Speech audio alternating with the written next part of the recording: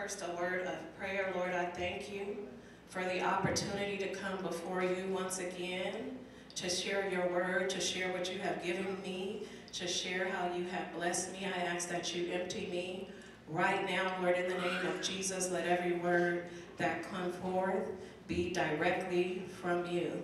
Amen. In the name of Jesus, amen. Amen. Again, our theme today is I don't need to fit in. I am custom made. Amen. Amen. What I want to ask everybody to do while you're listening is remember all of the questions that I ask while I'm speaking. Amen. So the first thing is, what does it mean to try to fit in? Amen. To fit in is to try to be someone that you are not. It means to try to force what is not natural. It is to conform, to blend, or to try to be compatible with something or someone that you are not compatible with. It's like, if you've ever heard the saying, trying to fit a square peg into a round hole. It just doesn't work. What happens when we try to fit in? We get caught up in situations that we have no business in. We hang around people who really don't like us because they know we're trying to fit in, and they're probably just using us anyway because they know, again, that we are trying to fit in. People who are trying to fit in tend to have low self-esteem. Their lives revolve around what other people are doing, what they're wearing, what they're saying, where they're going. Amen. But that's not for us as children of God. Amen.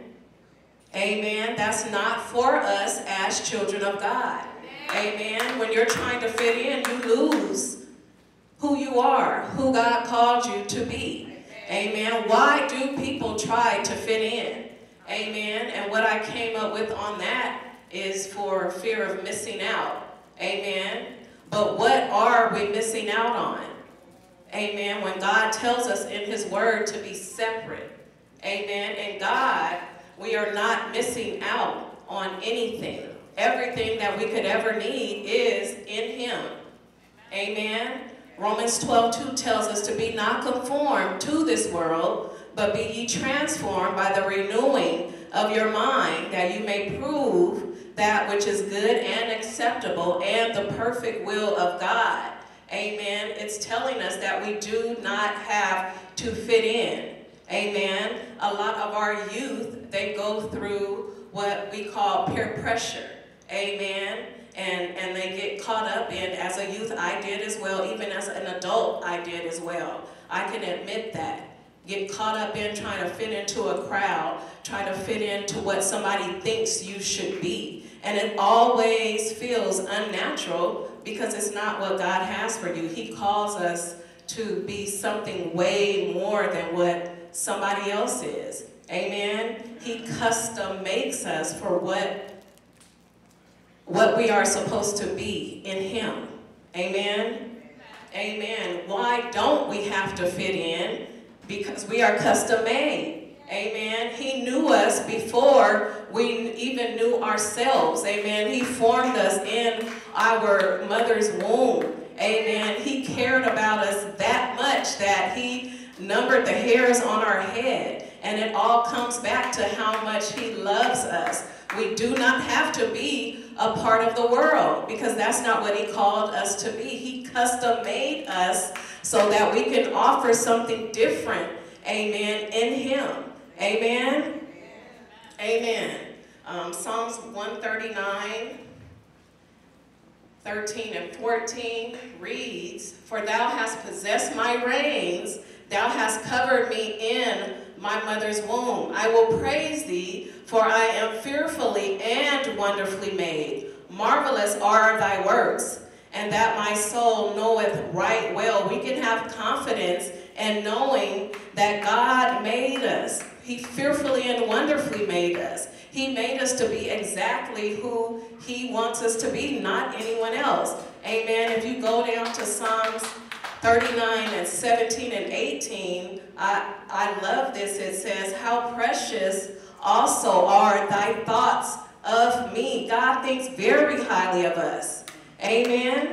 It goes on to say, oh God, how great is the sum of them. If I should count them, they are more in number than the sand. When I awake, I am still with thee. Can you imagine trying to count the sand? Amen. That's how wonderful God's thoughts are of us, of me, of you. Amen. He loves us that much. And he thinks about us that much so that it would be like trying to count the sand. Can you imagine just taking a penny-sized amount of sand and trying to count it one by one? That's amazing to me, that God thinks that highly of me, that he thinks of me that much, that he's always with me. Amen. I think that's just so awesome. Amen. I do not need to fit in because I am custom made. Amen. Amen. Hallelujah. 2 Corinthians 6:18, if we could pull that up real quick. Amen.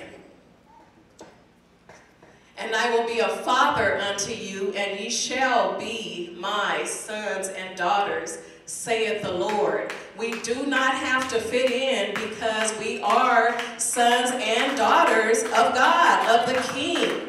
Amen. There's nothing else that we need to look for in this world besides what God has for us.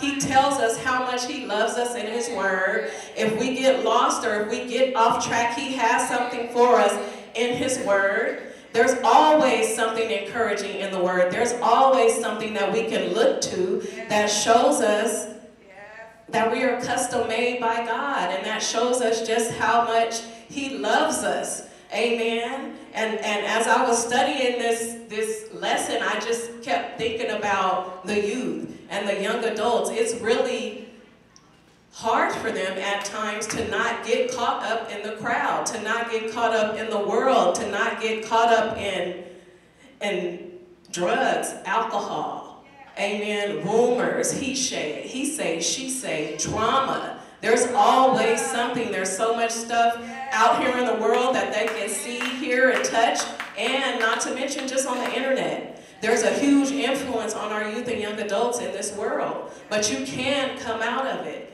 You can come out of it. You know, they look at us adults like we haven't been through anything. We need to start sharing with them some of the stuff that we've been through in our youth, because they don't think that we know anything. They don't think that we've dealt with rumors. They don't think that we've dealt with drama. They don't think that we've dealt with, you know, being in different relationships. They don't think that we've made that many mistakes. Amen. So many people come up to me and say, when they hear of things that I've been through, you did that? You went through that? Not you. You live like, yes. Amen. And I don't know what it is about how I look that looks like I haven't been through anything, but sit down and talk to me for a minute. I can tell you a few things. Amen. And to our youth, listen to your parents. Listen to the elders around you. Amen. They can help you not make a lot of mistakes. A lot of mistakes. A lot of mistakes. There's a lot of wisdom just in this room. Amen. And when you make that change, you're going to hear a lot of stuff from your friends. You will. You'll hear a lot of stuff. People will ask you what's wrong with you. What are you doing? Why you don't want to do this? Why you don't come around? Why don't you smoke anymore? Why don't you drink anymore? Why you don't want to go to the parties anymore? Or whatever it is. Amen. But you just tell them nothing's wrong with you. Ask them what's wrong with them. Amen. There isn't anything wrong with you. You're the daughter and the son of a king.